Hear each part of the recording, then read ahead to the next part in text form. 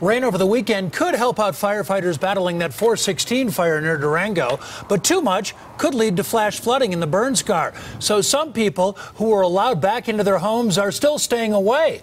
One woman is in a tent with her kids outside a Red Cross shelter. She tells us she's more worried about the water now than the flames. Kind of waiting to see what this big storm does, because we're kind of worried that with the flash flood, as predicted, it could cause a mudslide. Today, Governor Hickenlooper, Senators Michael Bennet and Cory Gardner, and Congressman Scott Tipton visited the area. They stressed, despite the fire, Durango is open for business.